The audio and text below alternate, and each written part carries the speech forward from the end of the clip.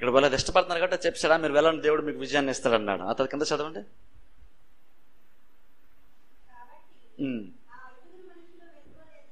చాలు. ఇప్పుడు చూడండి, 5 మరలా తిరిగి వెనక్కి వెళ్ళారు వేగి చూసిన తర్వాత. వెళ్ళినప్పుడు అక్కడ ఉన్నటువంటి వాళ్ళు అడిగారు, ఇంత మీరు వచ్చారు కదా, ఇన్ఫర్మేషన్ ఏంటి, మీరు చూసిందంతా చెప్పండి అన్నప్పుడు వాళ్ళు చెప్తున్నారు. అక్కడ మాటలు చెప్తూ ఏమన్నారంటే, వాళ్ళకు ఉన్నటువంటి వాళ్ళందరూ కూడా నిర్భయంగా ఉన్నారు. అంటే వాళ్ళు క్యాజువల్గా ఉన్నారు. మనం సడన్గా వెళ్ళి వాళ్ళ మీద పడితే వాళ్ళు తిరిగి యుద్ధం కూడా మనతో చేయలేరు. వాళ్ళు ఇతరుల యొక్క సహాయాన్ని కోరడానికి కూడా వాళ్ళు ఇతర ప్రాంతాలు చాలా దూరంగా ఉన్నారు. మనం వెళ్ళి వారి మీద యుద్ధం చేసినా, వాళ్ళ మీద పడినా, వాళ్ళ సహాయం కోరినా ఎవరు కూడా వాళ్ళ దగ్గరికి వచ్చే అవకాశము లేదు. వాళ్ళు బలహీనంగా ఉన్నారు కాబట్టి ఇప్పుడు మనం వెళ్ళి యుద్ధం చేస్తే ఇది సరైన సమయం మనకి. ఇప్పుడు చూడండి, ఇక్కడ బేసిక్గా వాళ్ళు యుద్ధానికి ఎందుకు వెళ్దాం అంటున్నారు తెలుసా? దేవుడు వారికి వెళ్ళమని చెప్పాడు కాబట్టి వెళ్ళట్లేదు వాళ్ళు. లేదా దేవుడు విజయాన్ని ఇస్తాను దేవుడు చెప్పాడు కాబట్టి వాళ్ళు అనిపించలేదు. వాళ్ళ కాన్ఫిడెన్స్ అంతా కూడా ఫిజికల్ రీజన్స్ మీద బేస్ అయి ఉన్నాయి. శత్రు బలహీనంగా ఉన్నాడు, వాళ్ళు పిలిచినా సహాయానికి వచ్చే వాళ్ళు ఎవరు కూడా లేరు కాబట్టి ఖచ్చితంగా విజయం అందే. వాళ్ళ మాటలు ఎక్కడ కూడా మనం ఒక లేవీని అడిగాం, ఆ లేవీయుడు వెళ్ళమన్నాడు, దేవుడు యొక్క ఆలోచన ప్రకారం దేవుడు మనకు ఖచ్చితంగా దయచేస్తాడు అని లేవీడు చెప్పిన మాట అక్కడ లేదు. చూసారా? అంటే వీళ్ళు లేవీని అడిగారు, కానీ లేవీడి మాటని మీరు సీరియస్ తీసుకున్నారా? తీసుకుంటే వాళ్ళు మెన్షన్ చేస్తారు. ఒకసారి ఇజ్రాయేల్ ప్రజల్ని గోత్రం ఒకరు చొప్పున మోషే పంపిస్తారు కానాన్ దేశం వేగి చూడడానికి. 12 మంది వెళ్ళారు. 10 మంది చెడ్డ సమాచారం తెచ్చారు, 2 మాత్రం మంచి సమాచారం తెచ్చారు. వెంటనే 10 మంది ఏం చేస్తారు, 10 మంది గోత్రం ఏం చేశారంటే, అయ్యో మాకు చచ్చిపోయిన ఇక్కడికి దేవుడు మనం వచ్చామేంటి, మన కొరకు ఒక నాయకుని ఏర్పాటు చేసుకుని తిరిగి మనం వెనక్కి వెళ్ళిపోదాం అనుకున్నప్పుడు యెహోషువ కాలేబు బట్టలు చింపుకొని వాళ్ళు ఏమంటారు తెలుసా? దేవుడు మన యందు ఆనందించినడలా నిశ్చయంగా దేవుడు దాన్ని మన చేతికి అప్పగిస్తాడు. వాళ్ళ యొక్క మాటల్లో వాళ్ళు దేన్ని బేస్ చేసుకొని దేవుడు మన ఖచ్చితంగా మన సొంతం చెప్తున్నారంటే, దేవుడు మన యందు ఆనందించినడలా, దేవుడిని గూర్చిన విషయము వారి మాటల్లో ఉంది. ఇక్కడ వీరి మాటలు ఎక్కడ దేవుని కూర్చోండి, దేవుడి పేరు పైన అంటాడు వాళ్ళు, అంతే మాట అక్కడ. కానీ నిజంగా వాళ్ళు మాట్లాడేదానికి బేసు దేవుని యొక్క ఆలోచన అయితే కానే కాదు. జస్ట్ క్యాజువల్ చెప్తాను అంతే. వాళ్ళు బలహీన ఉన్నారు రీజన్స్ కాబట్టి ఖచ్చితంగా మనం గెలిచేస్తాం, యుద్ధానికి మనం వెళ్ళొచ్చు. నిజంగా కనుక మనం చేసేది కనుక దేవుని దృష్టికి అనుకూలమైనది అయితే, మనం చేసే కనుక బైబిల్ బేస్ అయితే, నువ్వు దాని గురించి డిస్కస్ చేస్తున్నావు, దాని గురించి మాట్లాడుతున్నప్పుడు నువ్వు బైబిల్లో ఉండే మాట్లాడతావు. మీరు గుర్తుపెట్టుకుని ఎప్పుడైనా సరే మీరు దేని గురించి అన్నా మాట్లాడుతున్నప్పుడు అందులో కనుక మీరు మాటలు కనుక బైబిల్ గురించి రాకపోతే మీరు బేసిక్గా మాట్లాడితే బైబిల్లో లేనటువంటి విషయం గురించి మీరు మాట్లాడతారు. మీరు మాట్లాడేదానికి బైబిల్ బేస్ కాదని అర్థం. మనం ఏం చేసినా ఏం మాట్లాడినా బైబిల్లోనికి కనుక రాకపోతే, బైబిల్లోని చూపించుకోకపోతే ఖచ్చితంగా దేవుని యొక్క ఆలోచన అయితే కాదని అర్థం. వీళ్ళు ఫిజికల్ రీజన్ చెప్తున్నారు, మనం వెళ్తే ఖచ్చితంగా దేవుడు మన విజయాన్ని ఇస్తాడని చెప్పారు. అప్పుడు వాళ్ళు సిద్ధపడ్డారు.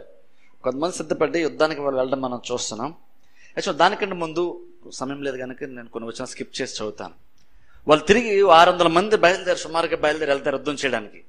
వెళ్తున్నప్పుడు మరలా ఈ మీకేంటికి వస్తారు. వచ్చినప్పుడు వారికి గుర్తు వస్తుంది, ఇక్కడ మనం యాజకుడిని ఒక లేవిని మనం చూసాం కదా అని గుర్తు వస్తుంది. ఇప్పుడు ఆ లేవిడి దగ్గరికి వెళ్ళి ఆ మేక ఇంటికి వెళ్తారు. వెళ్ళి వీళ్ళు ఒక కార్యాన్ని చేస్తారు, అది చూద్దాం. చూడండి వాళ్ళు ఏం చేస్తారంటే 17వ వచనం చదవండి.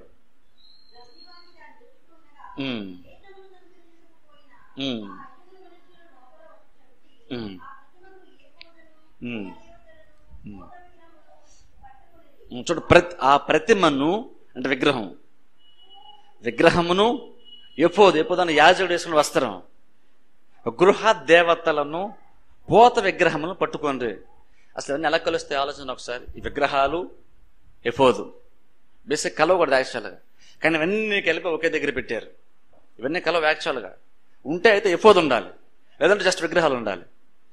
కానీ ఇజ్రాయేల్ ప్రజలు వాళ్ళ యొక్క మతంలోనికి వేరే వాటిని కూడా తీసుకొచ్చి కలిపారు. ఎందుకన్నా అది దేవుడు అసహించుకున్న కార్యం. వీళ్ళు కూడా చూడండి, మనం కూడా క్రిస్టియానిటీకి చాలా కలిపేస్తున్నాం. దేవుడు అసలు యాక్చువల్ దాన్ని ఒప్పుకోడు, కానీ వాటిని చాలా కలుపుతున్నాం. రెండు కలిసి ఎప్పుడు వెళ్ళవు. గమనించండి, దేవుడు ఏదైనా చేయమన్నప్పుడు దేవుడు చేయమన్న విషయం దేవుడు చాలా స్ట్రిక్ట్గా ఉంటాడు. దేవుడు ఒకటి చేయమన్నప్పుడు ఖచ్చితంగా లాగుని ఎగ్జాక్ట్గా చేయాలి. ఇంకా చూస్తే దేవుడు అక్కడ ఇజ్రాయేల్ ప్రజలకి బలిపీఠం కట్టించమన్నప్పుడు కూడా దేవుడు ఆ విగ్రహం గురించి మాట్లాడుతూ చెప్తాడు, మీరే వెండివి కానీ దేంతో కానీ విగ్రహం మీరు చేసుకోకూడదు అంటూ, నా కూడా బలిపీఠం మీరు కట్టించాలంటూ ఆ బలిపీఠం మట్టితో కట్టించాలని చెప్తాడు. ఎలాంటి రాళ్ళతో కట్టాలో కూడా దేవుడు చెప్తాడు, స్పెసిఫిక్గా చెప్తాడు. మళ్ళీ అంటాడు దేవుడు అక్కడ, మీరు వాటి పనిముట్టేది కూడా దానికి టచ్ అవడానికి కూడా వీల్లేదు అంటాడు దేవుడు. దేవుడు ప్రతి చిన్న విషయాన్ని కూడా చెప్తున్నాడు. అర్థం ఏంటంటే ఆ ప్రతి చిన్న విషయాన్ని కూడా దేవుడు చూస్తున్నాడని అర్థం. అంటే ఏ చిన్న విషయంలో కూడా తప్పు దొరకడానికి వీలు లేదని అర్థం. అందుకే గమనించండి, దేవుని దగ్గరకు వచ్చినప్పుడు మనం ఎలా పడితే అలా దేవుని దగ్గరకు వచ్చి దేవుని కొరకు అని చెప్పి చేస్తే దేవుడు అంగీకరిస్తాడని కూడా దేవుడు అలాగున్నా అంగీకరించాడు. మనుషుల కొరకు చేస్తున్నప్పుడు ఎలా చేసినా కొంచెం అడ్జస్ట్ అయిపోవచ్చు. కానీ దేవుని దగ్గరకు వచ్చినప్పుడు దేవుడు మారినటువంటి వాడు కాబట్టి ఆయన ఎలాగైతే చెప్పాడు ఎగ్జాక్ట్ అలా చేస్తేనే అంగీకరిస్తాడు. కానీ మన మధ్యలో మన సొంత జ్ఞానం ఉపయోగిస్తే దేవుడు దాన్ని యాక్సెప్ట్ చేయడు. అందుకనే దేవుని విషయాలకు వచ్చేసరికి చిన్నదే కదండి అనడానికి వీలు లేదు. దేవుడు ప్రతి చిన్న మైన్యూట్ థింగ్ని కూడా దేవుడు చెప్పి ఇలా చేయాలి ఇలా చేయకూడదని దేవుడు చెప్పినప్పుడు ఆ చిన్న విషయాన్ని కూడా దేవుడు పట్టించుకుంటాడని అర్థం. అందుకనే దేవుని దగ్గరకు వచ్చినప్పుడు ఎలా పడితే చేయడానికి వీలు లేదు, ఎలా పడితే ఉండడానికి వీలు లేదు. ఇక్కడ అమ్మేకం చేసి రెండింటినీ కలిపెట్టాడు. దేవుడు నియమించినటువంటి ఒకటి తెచ్చి రెండు కలిపి ఒకే దగ్గర పెట్టి యాజకత్వ పని జరిగేస్తున్నాడు. అక్కడ యాజకుడు ఒక లేవీయుడు అక్కడ యాజకత్వ పనిని చేస్తున్నాడు, ఆ విగ్రహాలు కూడా పెట్టుకొని. ఇప్పుడు వీళ్ళకి వచ్చారు, ఆ యాజకుడి దగ్గరకు వచ్చినప్పుడు గుర్తొచ్చాడు, ఇక్కడ యాజకుడు ఉన్నాడు కదా గుర్తొచ్చాడు. ఇప్పుడు వాళ్ళకున్న కాన్ఫిడెన్స్ ఏంటంటే వాళ్ళు ఇప్పుడు ఏం చేస్తారు తెలుసా, ఆ మేక ఇంట్లోనికి వెళ్ళి మేకాకు కూడా తెలియకుండానే వీళ్ళు ఏం చేస్తారు తెలుసా, వీళ్ళు ఆ విగ్రహాలని ఈ లేవీయుడు వస్త్రం అయిపోదునంటే కూడా తీసుకొని వీళ్ళు వచ్చేస్తారు బయటికి. వస్తున్నప్పుడు ఆ లేవీయుడు అయినటువంటి యాజకుడు అడుగుతాడు, మీరు చేస్తుంది ఏంటని. వాళ్ళ మాట అంటారు, చూద్దాం చూడండి వాళ్ళు ఏమంటున్నారు. 19వ వచనం చూడండి, ఇక్కడ గమనించండి. ముందెళ్ళి మేము యుద్ధానికి వెళ్తున్నాం, మేము వెళ్ళొచ్చా లేదా, దేవుడు మాకు విజయం ఇస్తలేదని అడిగా చూసారా యాజకుని. ఆ గౌరవం ఎంతో కాలం లేదు. వాళ్ళు ఏమన్నా తెలుసా, ఇప్పుడు వీళ్ళు మేక మందిరంలోనికి వెళ్ళి ఎక్కడైతే మందిరం స్పెషల్గా కట్టించి అక్కడ యాజకత్వ పని చేస్తున్నాడు మేక, అక్కడికి వీళ్ళు వెళ్ళి అక్కడ ఉన్నటువంటి విగ్రహాలని ఎఫోద్ అంటే కూడా వాళ్ళు తీసుకుని వచ్చేస్తున్నారు. ఈ 600 మంది సైన్యము తీసుకుని బయటకు వస్తున్నారు, మేక ఇంట్లో బయటకు వస్తున్నారు. బయటకు వస్తున్నప్పుడు యాజకుడు అడుగుతున్నాడు, మీరేం చేస్తున్నారు, ఎందుకు ఇవన్నీ తీస్తున్నారు అని అన్నప్పుడు ఒకటే అంటున్నారు వాళ్ళు, నోటి మీద వేలు అంటే సింపుల్గా చెప్పాలంటే ఒక యాజకుడు నోర్మి అన్నారని చెప్పచ్చు సింపుల్గా. బేసిక్ బైబిల్ నోటి మీద వేలు వేసుకుంటే అర్థం ఏంటంటే నోరు మీమని అర్థం. ఇప్పుడు గమనించండి, ఇక్కడ నిజంగా వీళ్ళు ఇంతకుముందు యాజకుని అడిగారంటే నిజంగా యాజకుడి మీద గౌరవంతో వీళ్ళు అడిగారా? యాజకుడి మీద ఉన్నటువంటి గౌరవం అడుగుంటే ఇప్పుడు యాజకుడితో వీళ్ళు అలా మాట్లాడవాలే కాదు. ఇప్పుడు వీళ్ళు అలా మాట్లాడిన అర్థం ఏంటంటే అప్పుడు ఫార్మాలిటీగా అడిగారు, కానీ నిజంగా యాజకుడే ఆలోచన కొరకు నిజంగా యాజకుడు చెప్తే నిజంగా జరుగుతున్న ఆలోచన ఏమాత్రం కూడా వీళ్ళకి ఉండి వాళ్ళు అడగలేదు. కనబడ్డాడు దారిలో ఓ మాట అడిగేద్దాం, జస్ట్ ఫార్మాలిటీ, వాళ్ళ కాన్షియస్ని సాటిస్ఫై చేసుకోవడానికి అడిగేసారు. పోన్లే దేవుని ప్రార్థన చేస్తే మనం వెళ్ళిపోదాంలే అన్నట్టు అనమాట. ఆ గౌరవం భక్తి ఎంతో కాలం లేదు. ఇప్పుడు వచ్చిన తర్వాత వాళ్ళు మరలేదో చేస్తున్నారు. యాజకుడు దాన్ని క్వశ్చన్ చేయబోగా వాళ్ళు ఏమంటారు తెలుసా, నువ్వు నోటి మీద వేలేసుకుంటే నువ్వు ఇందులో ఎంటర్ అవ్వద్దు, మేము చేసేది మేము చేసుకుంటూ వెళ్తాం, నువ్వు మాకు చెప్పొద్దు అంటే. దీన్ని బట్టి ఆలోచించండి, నిజంగా వాళ్ళకి ఎంతమంది గౌరవం ఉంది యాజకుని మీద అంటే యాజకుని మీద గౌరవం లేదు. వాళ్ళు చేయాలనుకున్న దాని ప్రకారం యాజకుడు ఉంటే గౌరవిస్తారు, వాళ్ళు చేయాలని దాని ప్రకారం యాజకుడు లేకపోతే యాజకుని యొక్క మాట వాళ్ళు వినరు. ఇక్కడ వీళ్ళు వినట్లేదు, వాళ్ళు చేసుకుందాం అనుకున్నారు. ఏం చేద్దాం అన్నా తెలుసా, ఆ విగ్రహాన్ని అయ్యపోదంటే తీసుకుని వెళ్ళిపోదాం అనుకున్నారు. వెళ్ళిపోతూ యాజకుడు క్వశ్చన్ చేయబోగా నువ్వు ఊరకొండమన్నారు అంటూ ఇంకోటి అంటున్నారు. ఇప్పుడు ఇంకో ఆఫర్ వాళ్ళు వేస్తున్నారు, చదవండి.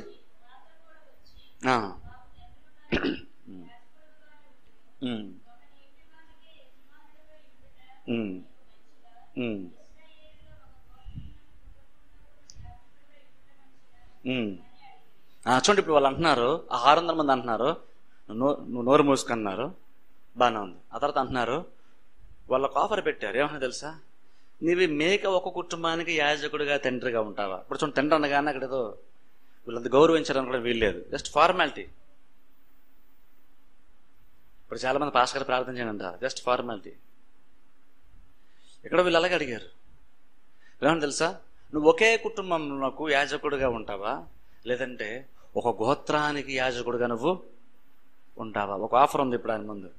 ఏంటి, ఇక్కడ శాలరీ 10,000 చిన్న చర్చ్, ఇంకోటి పెద్ద చర్చ్, శాలరీ ఎక్కువ ఆఫర్ ఎక్కువ, నీకేది బెటర్ అని అడిగారు. ఆబ్వియస్లీ ఏం చేస్తాం, 10 మందిలో వాడబట్టుకుని 100 మందిలో సేవ చేస్తే ఆత్మ సంబంధం చూసుకుని బేసిక్ రీజన్స్. కానీ బేసిక్ రీజన్ అక్కడ 100 మందికి వాక్యం చెప్పడానికి వెళ్తున్నాను సంతోషం కదా, అక్కడ శాలరీ ఎక్కువ వస్తుంది. వాళ్ళు ఆఫర్ పెట్టారు. అందుకని చూసారా, ఇలాంటి వాళ్ళు ఇప్పుడు నమ్మకూడదు. ఎందుకంటే ఎంతమంది ఈయన 1000 రూపాయలు ఇస్తాను కాబట్టి ఇప్పుడు ఆయన దగ్గర ఉన్నాడు, ఇప్పుడు 1000 10 ఇస్తాను కాబట్టి పెద్దలోడి దగ్గరికి వెళ్ళిపోతున్నారు. ఇలాంటి వాళ్ళు నమ్మకూడదు. అందుకే ఇలాంటి డబ్బుల్ని బేస్ చేసుకుని శాలరీని బేస్ చేసుకునేది సేవ. కానీ అందుకే ఇప్పుడు పాస్టర్లు అమ్ముడుపోకూడదు, పాస్టర్లు ఎవరు జీతాలు పెట్టుకోకూడదు కూడా. ఎంత దారుణం అయిపోయిందంటే మన విశాఖపట్నం సిటీలోనే పాస్టర్ కావాలని యాడ్ కూడా వస్తుంది పేపర్లో. వన్స్ అపాన్ టైం వచ్చింది, పాస్టర్ గారు కావాలి, పోస్ట్ ఖాళీ ఉంది. వెళ్తాడు, ఎంత జీతం ఇస్తారు మాడుకుంటారు, అంత ఓకే అయితే ఈయన అక్కడ చెప్తాడు వాక్యం. డబ్బుని బేస్ చేసుకుని జరిగే యాజకత్వం కానీ దేవుడు నిర్ణయించిన స్థలం కాబట్టి నాకు ఉండి నమ్మకంగా యాజకత్వం పని చేసేటువంటి పరిచయం అవుతుంది కాదు. ఇక్కడ మెల్ల వేరే ఆఫర్ వచ్చింది అనుకున్నాడు, ఏది బాగుంటుందో ఆలోచించాడు. ఎక్కువ మంది ఉంటే కొంచెం బాగుంటుంది అనుకున్నాడు, వాళ్ళకి వెళ్ళిపోతున్నాడు. వాళ్ళు నోరుమి అన్నారు అంటే యాజకుని బేసిక్ వాళ్ళ గౌరవం లేదు కాబట్టి వీళ్ళు నా మాట విన్నప్పుడు నేను వీళ్ళు వెనకాల ఎందుకు ఉండాలి, వాళ్ళ మధ్య ఎందుకు నేను సేవచాలన్న అన్న ఆలోచన లేదు. ఎందుకు వెళ్తున్నాడు వాళ్ళ వెనకాల బేసిక్ ఒకటే, వాళ్ళు తను ఎలా డీల్ చేసినా పర్లేదు, తనకు రావాల్సింది తనకి వచ్చేసినంత వరకు అవతల ఎలాగున్నా సరే ప్రాబ్లం లేదు, ఈ యాజకులు అదే కావాలి. కాబట్టి వాళ్ళు నోరు మీద అన్నా సరే పట్టించుకోవట్లేదు, వాళ్ళ వెనకాలే వెళ్ళిపోతుంది. కొంచెం కింద చదువుకుంటే వదిలేండి, సమయం లేదు. వెళ్ళిపోతున్నప్పుడు వీళ్ళు దారిలో ఉంటుండగా మేకక విషయం తెలుస్తుంది. ఏది వాళ్ళ గృహంలోకి వచ్చేవన్నీ కూడా తీసుకెళ్ళిన విషయం తెలుస్తుంది. తెలిసిపోయి ఆ ఊర్లో కొంతమంది తీసుకొని వెళ్తాడు. వెళ్ళినప్పుడు వాళ్ళు ఎలాగే అంటారు, చదువుకుందాం చూడండి 24 వచ్చును.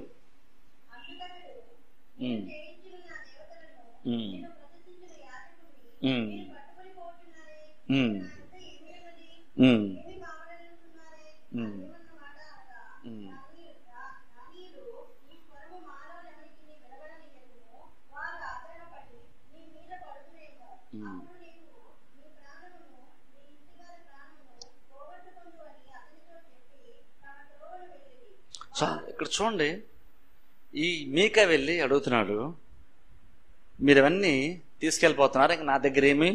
యాక్చువల్గా మాట కూడా అంటాడు, ఏమంటాడంటే 24 వచనం చూస్తే, 24 వచనం చెవులో చూస్తే, ఇక నాకు యొద్ద ఏమి ఉన్నది, ఇక నా యొద్ద ఏమి ఉన్నది. చూడండి ఇక్కడ ఎంత మిస్లీడ్ అయిపోయాడంటే వ్యక్తి, విగ్రహాలు పోయినంత మాత్రాన దేవుడే వెళ్ళిపోయాడు అనుకుంటున్నాడు. ఇప్పుడు చూడండి, ఇది ఈ రోజుల్లో చేజెస్లో కూడా విగ్రహాలు చాలా ఉండవు. విగ్రహాలు బేసిక్గా పెట్టం మనం, కానీ మనం కూడా చాలా దేవుడి జ్ఞానానికి వ్యతిరేకంగా చాలా పెడతాం. అవి లేకపోతే దేవుడే లేనంటే ఫీల్ అవుతాం. ఎగ్జాంపుల్, చర్చిలో కనుక సిలువ బొమ్మ లేదనుకోండి, అది చాలామంది చర్చి అని ఊహించుకోవడం కష్టం. ఆలోచించండి, దేవుడు అన్నాడు ఏ విగ్రహాన్ని ఏ రూపాన్ని పెట్టుకోవద్దు అన్నాడు. అందులో సిలువ కూడా వస్తుంది అని అడిగితే, ఏం సిలువ దేవుడు క్రిస్టియన్స్ పెట్టిన లోగో ఏం కాదు దేవుడు. కానీ ఈరోజు చాలా మంది క్రిస్టియన్స్కి అది లేకపోతే యాక్చువల్ అంటారు, లోపలికి వచ్చిన చర్చికి వచ్చిన ఫీలింగే లేదని అంటారు.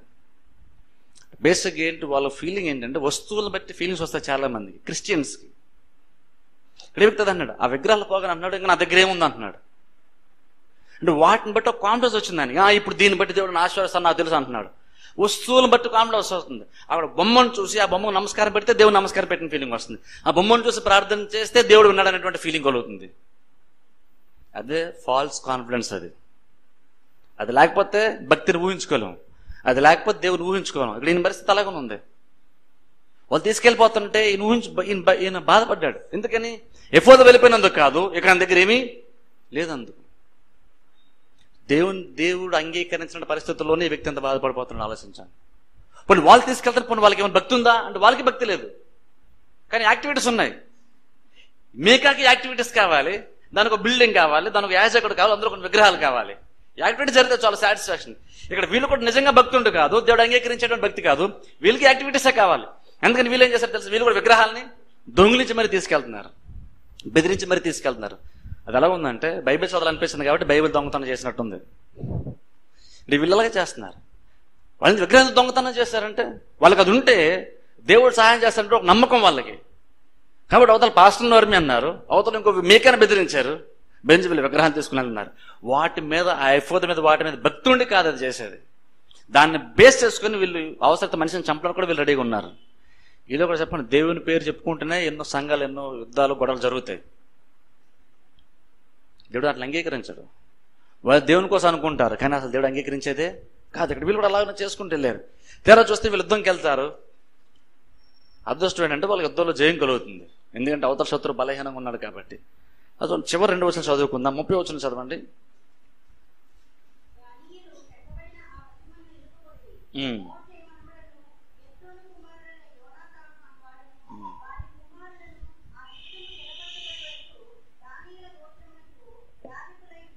చూడండి, ఆ దేశము చెరపట్టబడే వరకు అంటే తర్వాత చెరపట్టబడ్డారు వీళ్ళు, అది మనం తర్వాత చూస్తాం. సో 30 వచనం, దానియేలు చెక్కబడిన ఆ ప్రతిమను నిలుపుకొనిరి. వీళ్ళు ఏం చేశారు తెలుసా? చూడండి, ఇంతకుముందు విగ్రహం అనేటువంటిది ఒక ఫ్యామిలీలో వరకు మాత్రం ఉండదు. మేక ఇంట్లో ఉండేది, మేక అండర్లో ఉండేది, మేక ఏర్పాటు చేసిన మందిరంలో మాత్రమే ఉండేది. ఇప్పుడు ఏమైంది తెలుసా? అది ఆ ఒక ఇంటి వరకే పరిమితమైన విగ్రహారాధన కాస్త ఇప్పుడు ఆ దేశం అంతా కూడా వ్యాపించింది. ఎంతమంది ఒక వ్యక్తి పర్సనల్గా ఇంట్లో కూర్చొని విగ్రహారాధన చేయించాడు దేవుని పేరు చెప్పి. ఇప్పుడు ఆ యుద్ధంలో గెలిచిన తర్వాత తను తీసుకొచ్చి అందరి ముందు నిలబెట్టారు. ఇప్పుడు అఫీషియల్గా అయిపోయింది. ఇప్పుడు ఆ గోత్రం వారందరూ కూడా, ప్రాంతం వారందరూ కూడా అఫీషియల్గా విగ్రహాన్ని నిలబెట్టారు. ఇప్పుడు అందరూ కూడా దానికి పూజలు చేస్తున్నారు. ఇక్కడ గమనించండి, ఇక్కడ ఎందుకు అంటాను, ఒక్క వ్యక్తిగా మనం చేసేది చాలా ప్రాముఖ్యం ఉంటాను. ఇక్కడ మనం ఒక్కలే కదని అంటాం, కానీ ఏమంటుంది తెలుసా? ఒక్కడైనా సరే నువ్వు కరెక్ట్గా బైబిల్ ప్రకారం నువ్వు చేస్తే ఒక్కోసారి అలాంటి విగ్రహారాధన ఇంకా ఎక్కువగా పెరగకుండా మనమే ఆప్ చేసిన వాళ్ళమే అవుతాం. ఎందుకంటాను, ప్రతి తరం మీద రెస్పాన్సిబిలిటీ ఉంది. ప్రతి తరం ఫస్ట్ జనరేషన్ కనుక సత్యంలో స్థిరంగా ఉంటే ఆ నెక్స్ట్ జనరేషన్ కూడా ఉండే అవకాశము ఉంటుంది. ఇక్కడ మీక సరిగ్గా లేడు, లేవిడి సరిగ్గా లేడు. ఇప్పుడు ఏమైంది తెలుసా? ఆ ఒక ఇంటి వరకే పరిమితమైన విగ్రహారాధన అంతా ఇప్పుడు అఫీషియల్ అయిపోయింది. ఇప్పుడు ఇంతకుముందు 2, 3, 10 మంది చేశారు. ఇప్పుడు 10 మంది కాదు, ఇప్పుడు ఆ దేశం లక్షల మంది ఇప్పుడు ఆ విగ్రహం చేస్తారు. ఎందుకని? వాళ్ళు చెక్కబడి దాన్ని తీసుకొచ్చి వాళ్ళు నిలిపారు. ఇప్పుడు నిలిపిన దానికి ఇప్పుడు అఫీషియల్గా యాజకత్వ పని జరుగుతుంది. అందుకంటాను, మన తరం చాలా ప్రాముఖ్యం అంటాను. మనం చేసే తరం చాలా ప్రాముఖ్యం. మనం కరెక్ట్గా సత్య వాక్యాన్ని బేస్ చేసుకొని మనం చేసుకుంటే మన తర్వాత వచ్చే తరం కూడా దాని నుండి అవకాశాలు ఎక్కువ ఉంటాయి. మనమే ఏముంది అనుకుని మనం ఇప్పుడు కొన్ని విషయాల్ని చులకంగా తీసుకొని, అల్పంగా తీసుకొని కొంచెం అటు ఇట్లో మనం చేస్తాం అనుకోండి, ఆ తర్వాత తరం చూసారా మన పిల్లలు, ఆ తర్వాత తరం మనకంటే దారుణంగా మారిపోతారు. భక్తి విషయానికి వచ్చేసరికి స్టాండర్డ్ తగ్గడానికి వీలు లేదు. పరిచయ విషయానికి వచ్చేసరికి స్టాండర్డ్ తగ్గడానికి వీలు లేదు. కొంచెమే కదా, మనుషులు యాక్సెప్ట్ చేయట్లేదు కదా, మనుషుల కొరకు స్టాండర్డ్ తగ్గించమంటే ఇప్పుడు నేను నా లైఫ్లో నేను తగ్గించేది నెక్స్ట్ జనరేషన్ ఒకసారి ఇంకా తగ్గిపోద్ది, ఆ తర్వాత ఒకసారి ఇంకా తగ్గిపోద్ది, ఆ తర్వాత ఒకసారి ఇంకా తగ్గిపోద్ది. దానికి స్టార్టింగ్ ఇక్కడ నేను అవుతాను. ఎలాగని ప్రతి పేరెంట్స్ కూడా చెప్తాను, తల్లిదండ్రులుగా మీకు రెస్పాన్సిబిలిటీ ఉంటుంది. మనం గనక ఈ విషయాల్లో కొంచెం తగ్గేమంటే ఖచ్చితంగా నువ్వు తగ్గిన తర్వాత నీ తర్వాత తరాన్ని పెరుగుతుందని గ్యారంటీ ఏమీ ఉండదు. వాళ్ళు తగ్గే ఛాన్స్ ఎక్కువ. ఎందుకంటే ఏ విషయంలో కూడా రాజీ పడనే కూడదు. ఒక్క ఆదివారం కదా అనకూడదు, ఒక్క గురువారమే కదా అనకూడదు, ఒక్క శనివారం కదా, ఒక్క రోజే కదా అనకూడదు. ఎప్పుడైతే అలా అనుకున్నా మీరు ఒక గురువారం అంటారు, రేపు 2 గురువారాలు అంటాం. అలాగే లేదా మనం తెలియకుండా చాలా దూరం వెళ్ళిపోతాం. మనమే అంత దూరం వెళ్ళిపోతే మన తర్వాత తరం ఇంకా దారుణంగా మారిపోతుంది. అలాగనే జరిగింది. అందులో చివరి వచ్చిన చూస్తే, దేవుని మందిరము షిలోహులో ఉన్న దినమన్నిటిను వారు మీక చేయించిన ప్రతిమను నిలుపుకొని ఉండిరి. అసలు దేవుడు అసలు ఇలా నియమించిన లేదా ఆరాధన అనేటువంటిది, కానీ వాళ్ళు ప్రతిమను నిలుపుకొని, అసలు దేవుని యొక్క మందిరంలో ప్రతిమ అనేటువంటిది ఉండకూడదు, దేవుడు అదే చెప్పాడు. కానీ వీళ్ళు ప్రతిమ నిలుపుకొని యాజకులతో పని చేసేస్తున్నారు. దానికి యాజకుడు కూడా వాళ్ళు పెట్టినారు. ఇది ఇజ్రాయేల్ ప్రజల పరిస్థితి. కారణం ఏంటంటే ఒకటే, రాజు లేడు, ప్రజలు తమకు ఇష్టం వచ్చిన మార్గాల్లో వాళ్ళు తిరిగారు. దానివల్ల ఒక వ్యక్తి కాదు పాడైపోయింది, దేశం అంతా పాడైపోయింది. అందుకని ఫస్ట్ దేవుడు తీర్పులో తీసుకొని ఫస్ట్ పాస్టర్ని అడుగుతాడు. అందుకని అత్యధిక తీర్పు. ఎందుకంటే మీరు సరిగ్గా ఉండంటే వీళ్ళు సరిగ్గా ఉండేవాళ్ళని బహుశా దేవుడు తీర్పులోనికి చాలా పాస్టర్ని క్వశ్చన్ చేస్తాడు ఆ రోజున. లేవీలే సరిగ్గా లేరు, ఇంకా బిలీవర్స్ ఎలాగున్నా ఉంటారు. అందుకని ఆలోచించండి, లోకం చాలా మారిపోతుంది. లోకంతో పాటుగా పరిచయాలు కూడా మారిపోతున్నాయి. ఇప్పుడు మనం ఏదో కోరుకున్నటువంటిది చాలా ప్రాముఖ్యం. ఫేమస్ పద్ధతిలో ఎక్కువ మంది ఆచరించే పద్ధతిలో అటువంటి పద్ధతిని అనుసరించడానికి ఇష్టపడుతున్నామా, లేదా బైబిల్ ఉన్నటువంటి పద్ధతిని అనుసరించడానికి ఇష్టపడుతున్నామా? బైబిల్ ఉన్న పద్ధతి ప్రకారం అనుసరిస్తే నీ తర్వాత తరం కూడా దాన్ని కంటిన్యూ చేసే ఛాన్సెస్ ఉంటాయి. అదే కనుక ఇప్పుడు మనకు కొంచెం ఇబ్బందిగా అని చెప్పేసి ఈ విషయాలు రాజీ పడిపోయి కొన్ని విషయాలు మనం కనుక మామూలుగా వెళ్ళిపోతే ఆ నెక్స్ట్ జనరేషన్ వచ్చినప్పుడు వాళ్ళు పూర్తిగా దేవుని వ్యతిరేకంగా ఉంటారు. పూర్తిగా దేవుని వ్యతిరేకంగా ఉన్నప్పుడు దేవుని యొక్క తీర్పు తప్పకుండా వస్తుంది. అక్కడ నెక్స్ట్ వాళ్ళ తీర్పు రావడం మనం చూస్తాం. ఎంత స్టార్ ఒకటే, వాళ్ళకి రాజు లేడు. అందుకే అంటున్నాను, మీకు ఖచ్చితంగా మీ పైన ఒక నాయకులు ఖచ్చితంగా మీకు ఉండే తీరాలి. అలాగున్న మీ లైఫ్లో కనుక లేరంటే మీ జీవితం మీ ఇష్టానుసారంగా సాగుతుందని అర్థం. మీ ఇష్టానుసారంగా సాగుతున్నప్పుడు దేవుడు దాన్ని అంగీకరిస్తానని గ్యారంటీ ఏమీ లేదు. అందుకే అంటాను, అందరికీ ప్రతి వాళ్ళకి, మీకని కాదు నాకైనా సరే, ప్రతి వాళ్ళకి మన పైన ఒకరు ఖచ్చితంగా ఉండే తెరాలి. ప్రతి వాళ్ళకి ఒకరి పైన ఉంటేనే, వాళ్ళకి మనం లెక్క చెప్పుకోవాలి ఉంటేనే మనం సరిగ్గా ఉండగలుగుతాం. నన్ను అడిగేవాడు లేడు అనుకున్నప్పుడు నువ్వు ఇష్టానుసారంగా జీవిస్తావు. ఇప్పుడు తెలుసుకోవాల్సింది ఏంటంటే, నిన్ను అడిగితే నువ్వు ఇబ్బంది పడుతున్నావు, అడగకపోతే ఇబ్బంది పడతావు అంటే ఆలోచించుకోవాలి. నిన్ను అసలు అడగకుండా వదిలేస్తే నీకు చాలా ఇబ్బంది ఫ్యూచర్లో. అడిగితే టెంపరీగా ప్రాబ్లమే. నేను క్వశ్చన్ చేసి నువ్వు సరిగ్గా హెచ్చరిస్తే అది టెంపరీగా నీకు ఇబ్బంది కలిగిస్తుంది, దుఃఖకరంగా ఉంటుంది. కానీ అది భవిష్యత్తులో నీకు ఆశీర్వాదాన్ని తీసుకొస్తుంది. అందుకన్నాను అందుకని దేవుడు యాజకులు నియమించి, అందుకని దేవుడు రాజులను పెట్టాడు. వాళ్ళకి యాక్చువల్గా రాజు లేడని అనుకుంటున్నాం, కానీ వీళ్ళు నిజంగా దేవుడే వీళ్ళకి రాజు. మీరు నా ప్రజలు అన్నాడు, మీరు నా సొత్తు అన్నాడు దేవుడు. నేను మీకు దేవుడిని అయి ఉంటానన్నాడు దేవుడు. నిబంధన చేస్తున్నాడు, నేను మీకు దేవుడిని ఉంటాను, మీరు నా మాట వినాలి అన్నాడు దేవుడు. యాక్చువల్గా వాళ్ళ పైన దేవుడే రాజుగా ఉన్నాడు. కానీ రాజుగా వాళ్ళకు ఉన్నప్పటికి కూడా ఆ రాజుని వీళ్ళు యాక్సెప్ట్ చేయకుండా వాళ్ళకి ఇష్టానుసారంగా చేస్తున్నారు. ఎందుకంటే చూడండి, మన జీవితాల పైన కూడా దేవుడే మనకు రాజు. కాదంటే మన జీవితంలో ఆయన ఉన్నాడు, ఆయన రాజే. మనం ఆయన అంగీకరిస్తున్నావా లేదా? అంగీకరిస్తే ఆయన చెప్పినట్టుగా మన జీవితాలు మార్చుకుంటాం. ఆయన రాజు ఏంటి కూడా మనం యాక్సెప్ట్ చేయకపోతే మన ఇష్టానుసారంగా మనము చేస్తాం. అందుకంటున్నాను, ఎగ్జామ్లో లెసన్స్ నేర్చుకునే ఎగ్జామ్లో అండి, ఇష్టానుసారంగా చేస్తే దేవుడు దాన్ని యాక్సెప్ట్ చేయడు.